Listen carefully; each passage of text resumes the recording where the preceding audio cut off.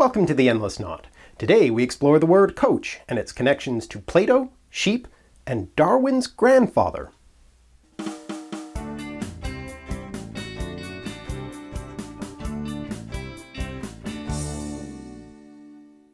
Like all professional sports teams, the St. Louis Rams is overseen by a coach, but in the case of this team, the term is particularly appropriate. It all starts with the ancient Hungarian town called Kocs, spelled K-O-C-S. The town name seems to come from the Hungarian word kos, which means ram, derived ultimately from a Turkic root of the same meaning. The coat of arms reflects this by including a picture of a ram, but it also shows the historical significance of this small Hungarian town by including the picture of a cart, or as we call them today from the name of the town, a coach. Kocs, on the road between Budapest and Vienna, was part of the Imperial Postal Service connecting Hungary with the rest of Europe, bringing the kind of wagon invented in Kocs to wider attention.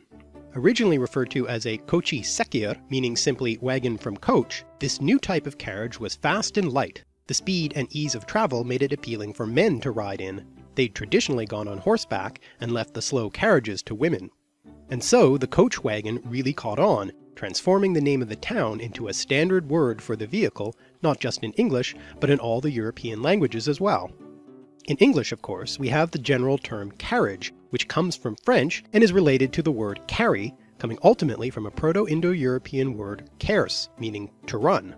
This root produces quite a number of derivatives which have to do with running that make it into English, such as current, course, and career, originally a road for vehicles.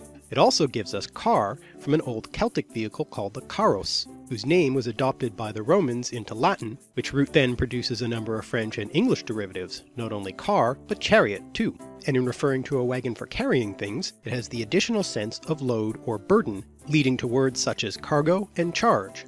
And, funnily enough, also caricature, in the sense of an exaggeration or literally an overloading. But back to coach. The rise of coach seems to have come during the reign of Matthias Corvinus, who was king of Hungary from 1458 to 1490. Matthias was deeply into the new Renaissance learning. A real bookworm, he created a library, the Bibliotheca Corviniana, second in size only to the Vatican Library, and an inspiration to Lorenzo de' Medici in his own Greek and Latin library collection.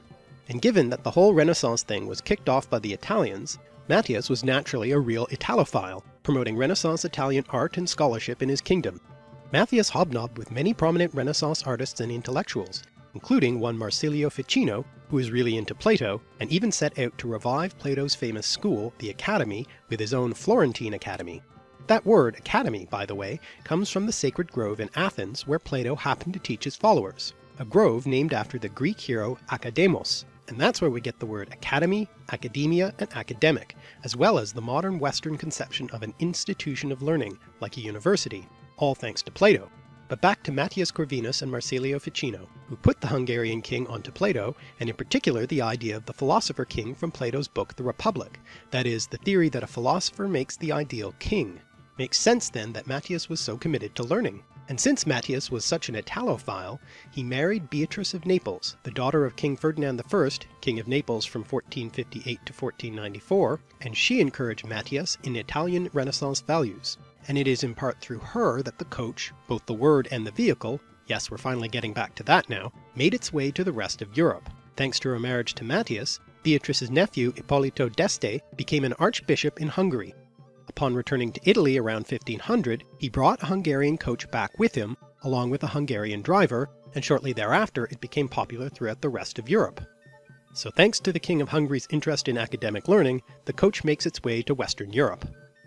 Its arrival there plays a part in a kind of transport revolution in the early modern period, what with more roads and more traffic than ever before. There was a new taste for fast transport by road for men, and not just for women or the aristocracy. And along the way there were various technological improvements to things such as suspension to provide a smoother ride. The later story of the coach, as well as other types of carriages, is one of continued technological development. For instance, in the 18th century, Erasmus Darwin, grandfather of the famous Charles, and a physician who had to spend much of his time riding in coaches visiting his patients, invented an improved steering mechanism, now known as Ackermann steering, which would much later on be adapted for the steering mechanism of automobiles, and is still used today.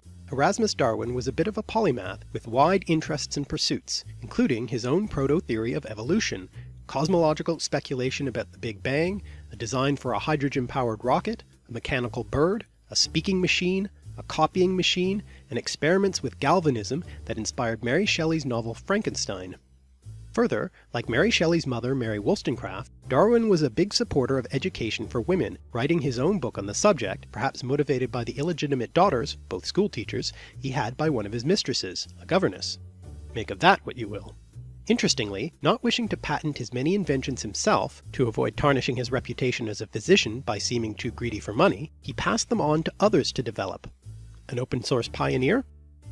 So, how do we get from the development of transportation technology in the early modern period to the modern sense of coaching, like those St. Louis Rams I started with? Well, the answer is, it's a metaphor that developed in the early 19th century at Oxford University, bringing us back to academic institutions, the modern equivalent of Plato's Academy. Coach came to be used as a slang term for a tutor who metaphorically carries a student through an exam, in other words, helping him to get where he wants to be. The first recorded instance in the Oxford English Dictionary of the noun coach being used with this sense is in a poem written in 1848 by Arthur Clough, who had been an Oxford University student and who, in addition to writing poetry and being involved with educational matters, worked for a time as an unpaid secretarial assistant to the famous nurse Florence Nightingale. Clough's narrative poem, The Bothy of Tobernawolich, features an Oxford University student as the main character. As a side note, Clough's sister Anne was a suffragette who promoted higher education for women and became the principal of Newnham College at Cambridge University, the other major academic institution in England along with Oxford. But anyway, the first recorded instance of the verb to coach in this sense is in the novel Pendennis by William Makepeace Thackeray, who is most famous for his novel Vanity Fair. The main character in the novel Pendennis is a student at a fictional college at the fictional university called Oxbridge, a portmanteau word made up by combining Oxford and Cambridge, which occurs for the first time in this novel.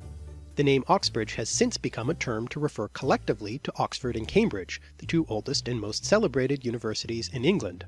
And speaking of Cambridge, it was University of Cambridge chemistry professor William Farish who invented the numerically graded written examination in 1792. So if you find university exams stressful, you have Farish to thank for it. And it's because of these kinds of exams that we have the Oxbridge coaches, carrying students through them.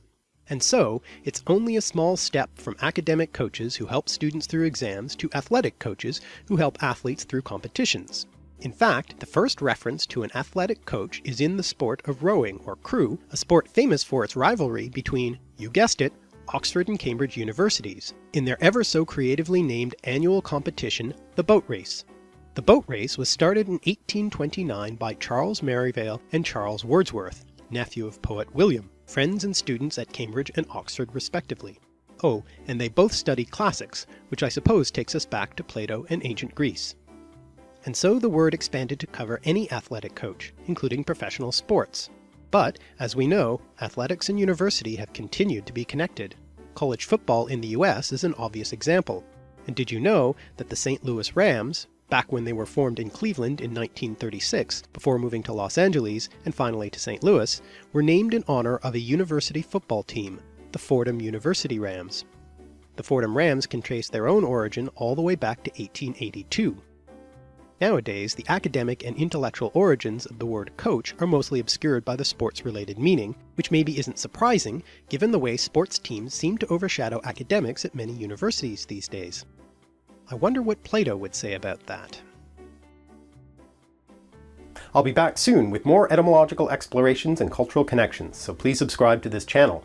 You can also sign up for email notifications of new videos in the description below. If you have comments or questions, I'm @alliterative on Twitter or leave them in the comments section. You can also read more of my thoughts on my blog at alliterative.net.